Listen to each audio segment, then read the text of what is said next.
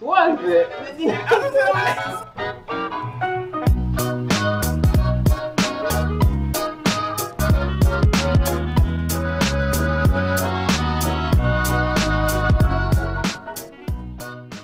Hello YouTube, welcome back to my channel. My name is Moses Msili. As you all know, I'm back here with another banging series, a new one in fact, of Let's Talk podcast.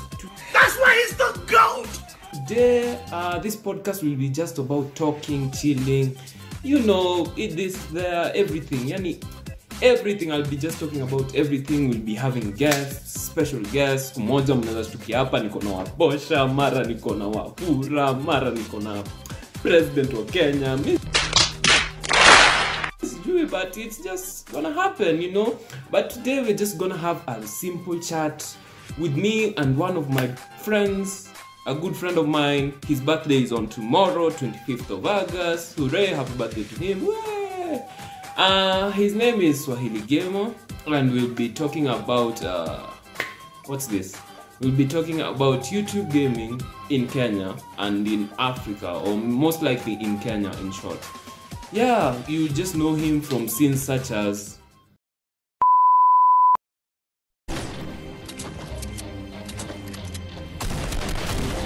Hey!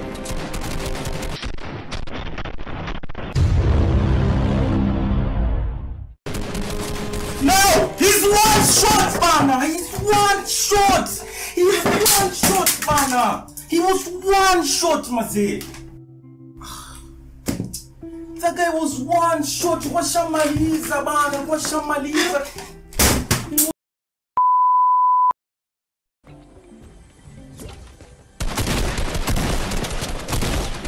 Watch it, watch it, watch it.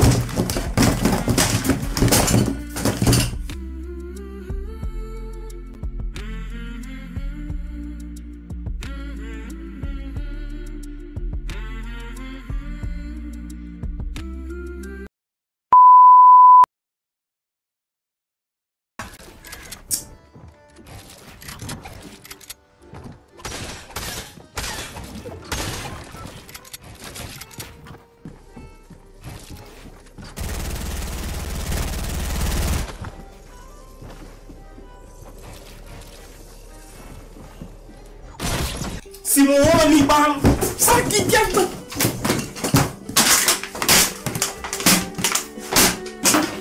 Simuoni mtu misiwezi je mtu fakishuki.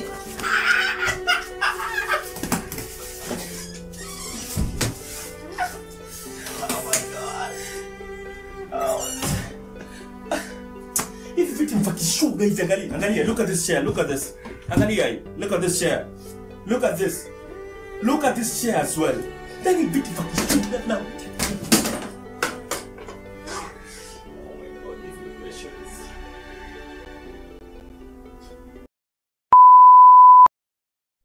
Allahumma salli ala Muhammad, Jamaa. Come on. What was the point? Yeah, iishe game.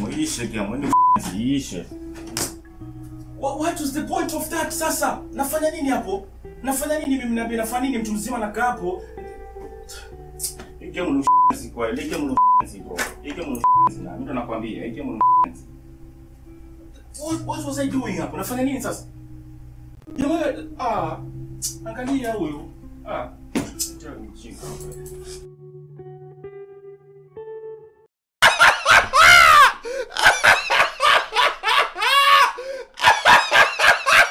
I'll keep his links to the description. He has over 1 billion channels. Sijui anafanya nini nazo, lakini akona 1 billion channels, 1 billion sijui nini, but he's an inspiration to all of us gaming YouTubers, gaming in Kenya, and his name is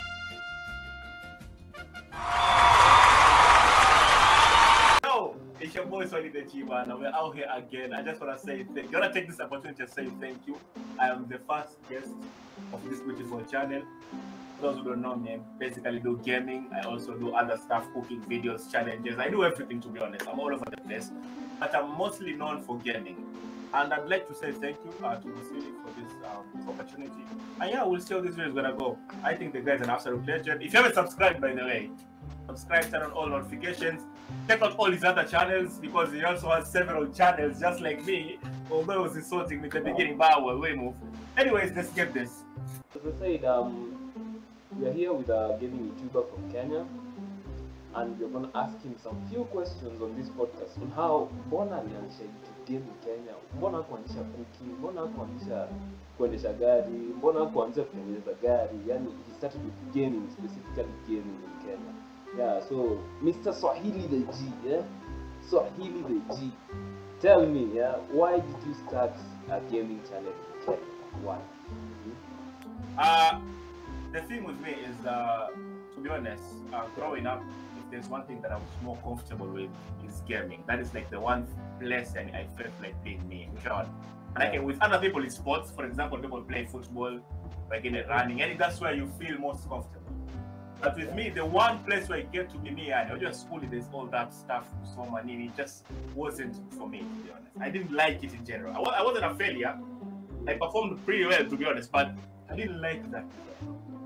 The one thing that I enjoyed throughout my entire life has been video games. And so when that day came to start this YouTube thing, then I found out I didn't even know that you could do YouTube in general. But once I got into YouTube, I started seeing people like KSI, you know, all these other gamers, PewDiePie, Mini. They were doing what they loved, and they were making a living out of it. It became a good idea, and I said, hey, I want to try this out. Yeah, that's how I got into the gaming thing in general. So like, what like how you get that sense? Like in Kenya, like the Kenyan gaming scene, like you understand this gaming thing. I know you understand. Like many people play the games, but they don't watch. You know, like the Kenyan gaming scene. How do you cope with it? Yeah, I know. Like you're like hey, yeah. Right now. Do you mean in terms of views? What exactly? The question are you asking? Is it that the gaming itself doesn't really get much recognition because people would rather play than watch someone else play? Is that what you're saying? Yeah, like in Kenya, like so you understand like the gaming thing in Kenya. We'll get into the gaming thing in Kenya, but for you, how do you cope with that? Because I know it's like a very big problem. Like you always talk about it, like. Like how do you cope with it? How? The thing with me, let's say where I get my motivation from, because this is just like trying to run up a hill, you know, and I'm just loaded with all this baggage. People refusing to watch your shit, they are against it, even in family general, people don't really support things like this. You know? So all this baggage around you, the motivation comes from within, let's just say that. With me, I feel like being consistent at something, eventually you're gonna make it. The same way, something as stupid as a rope is able to cut something as strong as a stone through consistency. You get me? What? And I feel like right now, you don't know that a rope can cut a stone. I'm serious. Are you serious? Stop the cap.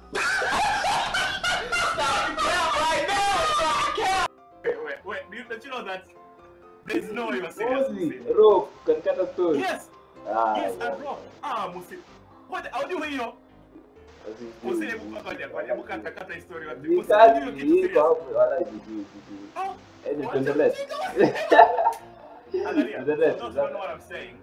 Just look into a well. Or the kisima, a well, where people throw at the rope and then they pull the thing. Get the water. That is how the consistency of what kamba ikikazana itakatajiwe. If you go to a well, you'll see that the pale part ya kamba imekatajiwe kabisa. Consistency will always, you know, get you results. Don't get me wrong, it's not just being consistent, but even work ethic. This is something I don't have completely, but work ethic, the way you take yourself, is very important. Every single day, hard work beats talent. Every time. It's perfect example. Like you know, like you have like 1 billion channels. So ulianza na hii channel, ukaenda hii channel ingine, ukaenda until you got Swahili Gamer, until you get like wacha niko na Swahili Gamer, like you came like Swahili Gamer ndio ina pop up. wacha Swahili Gamer ikae, like you know, like kama mimi vile niko na hii channel, main channel, and hiyo ingine yenye hata I'm sorry guys, I will upload. Nioneni huruma. I'm trying to get into this YouTube scene. Tunaona naongea na nani? Like yeah, you get what I'm asking. Like you have LP Pro, LP React, LP nani, huyu sijui nani, then you came out with Swahili Gamer. Swahili Gamer will be the main one. How? Like how? That's a very good question. I was just gonna say that's a very good question. You see, the thing is, with YouTube, people, let's say, the audience is very important, because at the end, let me just put it out there before we continue with this answer. No matter what happens in the future, even if I become this, I become that, I will always end up being a gamer. For example, even if I did something completely different right now, and that made me get like 1 million, 3 million, 4 million subscribers, at the end of it all, I'll always land on gaming, because that is what I truly enjoy. Get me? So the thing with having the different channels is, when I started, first of all, I didn't even have the equipment. I didn't have a PlayStation. I didn't have all that shabang. I had a phone. That was it. So when I started recording normal videos so that I can gain subscribers and views and all that. Basically, the currency, you know, the cash to buy that stuff. That's how I started the first channel. So the idea was I'm gonna record videos here so that I can generate money to do the other stuff. So anyway, that's how this LB Pro. And then that didn't work out. Let's just be honest. That just didn't work out. I did several videos, I'm not gonna lie, like a ton, but that got me nowhere. So I asked for a loan from different individuals, and then they helped me out, family, you know, mom, friends, all of that. And that's how I got my PlayStation and the TV, Elgato, my first computer, everything. And then I started recording FIFA, you know, all of that. And that's how I did the second channel. Now the reason I didn't put them in the same channel is because the audience, they want to see a certain type of video, certain type of content. For example, if you do beauty videos and you get to 100,000 subscribers, you don't expect to suddenly do something like a Fortnite montage and get views. That's not how it works. That's how I started the second channel. The thing at that point is the LP Gaming channel, I was speaking in English. It was an authentic English, you know. I wanted to speak Swahili, our natural language, our mother tongue, let's just be honest. So then I said, you know what, I'm going to start another channel that I speak Swahili, so that I can have two channels. This one I speak in English, this one I speak in Swahili. I know it's a stupid idea now, but back then I thought, hey, this is the way to do it. So then I started Swahili Game. I started uploading FIFA videos there, not that much though, maybe once a month or something. And then I started doing, Fortnite came out. I didn't even know the game was free at the time, so I waited for a while, for like 3-4 months, and then I downloaded it. Yeah, like when I did, I started doing Fortnite. Yeah, this is the same time the Swahili Gamer came out. They're exactly the same age, Fortnite and Swahili Gamer. So then I started doing Fortnite. I was the only one doing it that spoke Swahili, so that was different, you know. It was a different time, because if you look at the English market, there was like all these big YouTubers already doing the thing, so it was like washed out. But with the Swahili version of the thing, I was the only one doing it, so it was a unique thing. And then I was uploading constantly. I wasn't even good at the game, at the authenticity, you know. People can relate to being stupid like me at the time. Not everyone was good like the way they are now. So at the time, people would relate to me. And that is how the channel slowly blew up much faster than the rest of the other channels. Yeah, that's how I kept on doing Swahili Game, but then it reached a time, you know, all that when I started taking around, then I started doing other things. But that is how the channel started to take off. That's how I'm stuck to that particular channel. Like now, like we know, that's like the short answer, by the way. It's much longer, but to make the video short. If you want a part 2 of this video, guys, it'll be the 1 you subscribe, 2 you share, 3 you go follow him and do whatever, not do whatever, yani you just go spam him, spam kabisa, mwambie, you want another channel, you want another you see this channel, no, itakuwa part 2, because I'm not going to ask him, because this is taking out of his time, because he was recording videos and I just said, oh yo, welcome. But do you remember the first time we met, Yes, it was a GTA video. It was a GTA video? No, it was a GTA video. The first time we met. It was not a GTA video. It was not a GTA. Listen. Me, Bashama, and me and Malik met through Fortnite. Yeah. But I didn't even know that those guys played GTA. Uh-huh. Me and Mashama got into GTA Online and made it public. That's where we got Swahili and Malik for the second time. No, and no. you tell me, you made them. I tell you, the first day we met, yeah? The first day we met, Yeah. Malik aliniambia, hebu ingia kwa YouTube, ingia YouTube, tafuta Swahili Gamer. Actually, nikakutafuta nikaona uko live, si ndio? Then you were doing playing with subscribers back then. Ulikuwa like 1,800 subs. Bado Swahili Gamer iko imefika 1,800 subs. Ilikuwa hapo hivyo before 1,000. Actually, it's 1,800, between 1,000 and 1,800. I'm like, sawa, ilikuwa usiku, hata tukiuza Mali kwa live, Mali kataka test. So tulikuwa party, mimi na Malik tulikuwa tumechoka kupigwa Fortnite kama kawaida. So tukasema nikasema let me join. So niko hapo nikajoin mara ya kwanza lobby yako ukanikick. Nikasema sasa huyu ni nini shida yake? What's your problem? Why are you serious? But this means that it's in the stream. There's a stream about tutaona what you and you can testify what you're saying. Wallahi tutaweza iona tukitafuta kwa hizo unajua, lakini kuna video mingi iko huko. So like I'm like sasa mbona nini bana wa Kenya YouTubers like hata hivi kwa nini shida huu jamaa, si wacha tucheze. Ukanikike kwanza ukacheza na watu fulani, nikasema sawa, nikasema Mali kama mimi sichezi, mimi wacha niende cause it was, unajua time zangu ilikuwa hapo 6:15 nilikuwa nataka kwenda. So Mali akaniambia kaka kidogo anaweza nini inaweza isha. So mkaingia mkaenda tilted, fate comes, mkapigwa. So then inaitwaje, nikajaribu tena, nikaingia log, but that time nilikuwa na mic lakini sikuweka mic, so sikuongea at all, I was just playing. Then nikasema nani huyu?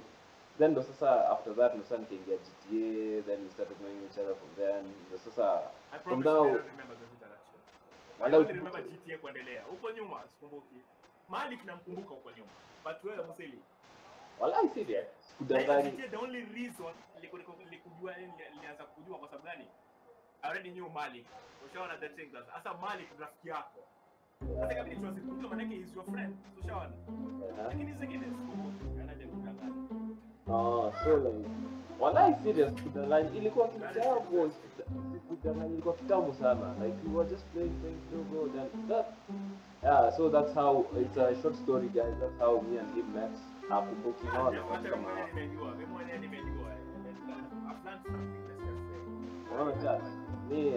I'm just that person. That good person. Naingianga tu kwa watu wanikumbuki, alafu naanza kuwakumbusha. Sasa hivi naona sasa nakumbuka, but anyway, yeah. So the other question is like let's say you know my setup, like my setup is completely yani X kabisa yana ndio mbele hapa. Like so like how would you tell like a person like let's say a 14-year-old kid, like he wants to start a channel and he wants to start with a gaming YouTube channel and the likes. Unaweza mwambia to buy, what to buy at that time? Would you expect him to buy like hizi vitu za mali 3070 Ti's, really at the day like 70 I's, 7070, those things. I'm sorry guys, I'm not that good with those computer stuff, but I'm good with computer. So like the beauty about it, most kids of today, and they have let's say better PCs. But I'll try and answer it for people that are broke, I guess, and people that are like most people are well off. For example, if you go to my customs, my everything that I do usually, most gamers are in that customs. They have better PCs than all of us combined, and literally they get the best setups. All they have to do is just they work ethic, as explained, trying to make that video, make it interesting. Well, that's it. But in terms of the setup, they already have it. But for those who don't, for example, the best thing I can explain, in my experience, is work with what you have. And this advice works both ways. It works for you and it works for me. Because I'm also still doing a YouTube. Work with what you have. At the end of the day, we all have excuses. This is the reality. Everyone has obstacles and we all have excuses. You have to ask yourself, is this an obstacle or was it an excuse? Because we all have this in our lives. For example, when I started YouTube, guys, I didn't even have a camera. This was my phone. I still have it to this day. I'm gonna have this thing until I'm 1 million subscribers. And this is how I recorded my video. And I did them with no subscribers. Let me tell you something. If you can manage to do something on YouTube without getting viewers, likes, and keep on doing it, keep on doing it, keep on doing it until you get first subscribers, second, and you can do anything. Just believe that you can do anything. You just have to keep on doing. That is the thing. Consistency. That is it. For example, if you have a PlayStation 4, you cannot afford the PC, you cannot afford all that. Let's work with what you have. Stop making things that are already there on the internet. For example, if you do a montage, there's like a million different montages on the internet. What's going to be different to yours? So try and make that thing different. You know? Then go.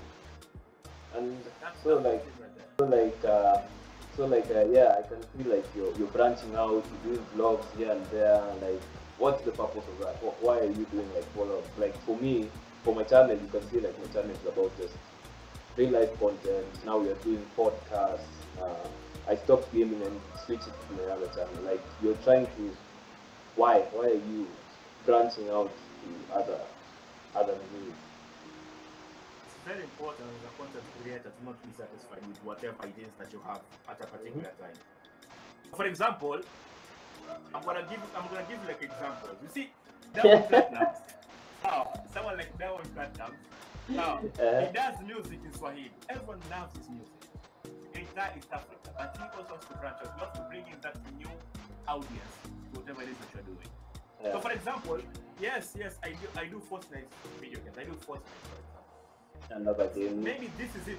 Yeah, maybe this is it. This is as big as you're gonna get with Fortnite. You have to bring out something different. Fresh new content every now and then. Now this can be challenging. It's not something that is easy. Even me sometimes I feel like quitting, I feel like giving up, I wanna cry. But you cannot just fall down. You have to start up, keep running. That's just it. But I'm doing different kinds of content to try and branch out. You never know what's gonna be that stepping stone that's gonna get you to the next level. You get me? For example, if you look at KSI, he started out with FIFA, then music, Reddit. You see all this. If you look at PewDiePie, he started with scary games. He branched out to different things. Now he's doing Reddit. If you look at anyone on YouTube that is successful but still successful, they usually branch out doing different things. You don't do one thing every single time. That is what President told Tiff. When Tiff went to the house, if you remember, he did a vlog. He told him you cannot do Fortnite only. You have to do something else with vlogs and that. And that has helped out big time in his channel. If you look at his channel, even the vlogs get more views than Fortnite sometimes.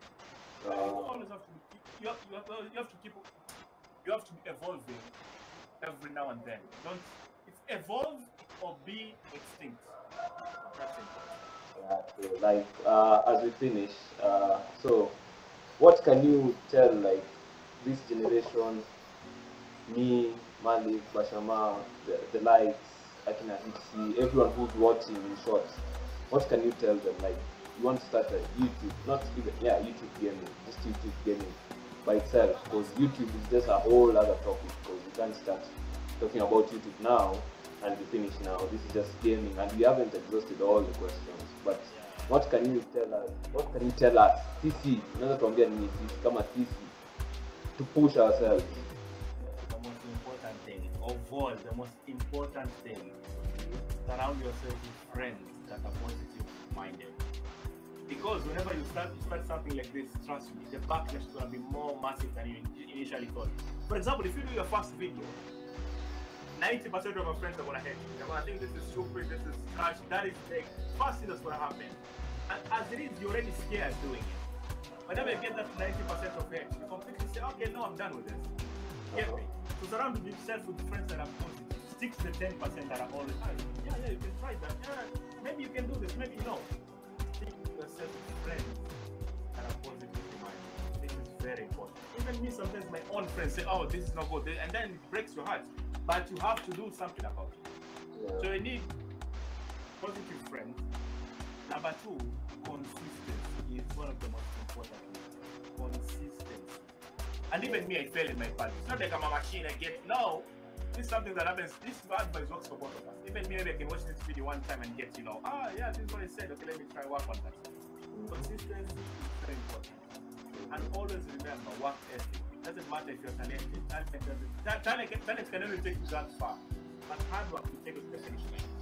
Get work ethic. That is the main thing. So you always have to keep on doing it. And remember, you have to keep on making a video. For example, if you have 10 subscribers, whenever you make that video, think of it as you're making for 10 million subscribers. That is the best. Whenever you're making that video, look at it as if this is going to be the video that's going to go viral and everything. That's it. If you do that, trust me, bro, you're going to play. Whatever this advice works, even if you do makeup, whatever it is that you do, this advice will work for you. Yeah. And it will also work for me because I'm going. So guys, that was me, Moses Swahili, and Swahili Gamer. If you want more podcasts about YouTube and YouTube gaming, because I know we haven't exhausted this YouTube gaming talk as always, because it's just a ever-growing thing in YouTube. Like if you go check YouTube gaming in general, just in YouTube, you just see many games. Like he hasn't played a lot of games, I haven't played a lot of games, but I hope you all just got a few glimpses on how and how to grow your channel as a YouTube gamer, and how and why and those things. We tried to answer most of them. He has tried actually, because this was just a video about him. If he has anything to say, he can say it now. Do you have anything? Subscribe to Museli and Museli Plays. Oh yeah, guys, also I will link his channels, his Instagram in the description box below. If you want a part 2, yeah, the only thing you have to do is subscribe and give this video a lot of like. Yeah, we'll see you on the next one. You guys have been the best. Thank you for listening to us, people who don't know English. Kiswahili zote hatujui, lakini tunaongea tu. Asante kutusikiza. Peace. Yeah.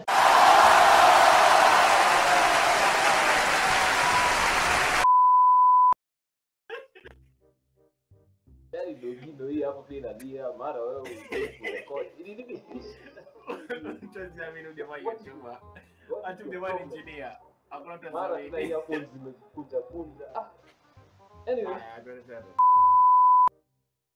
Yo guys, I'm back. Today we're doing the Let's Talk podcast. I'm here with one of the most hata nishachanganyiki. Hello YouTube, it's me again. I'm here today. Hapa mbona nasema I'm nasikia boli kwa background, muziki unacheza boli kwani? Tunapojua. Ameka sauti. Punguza volume.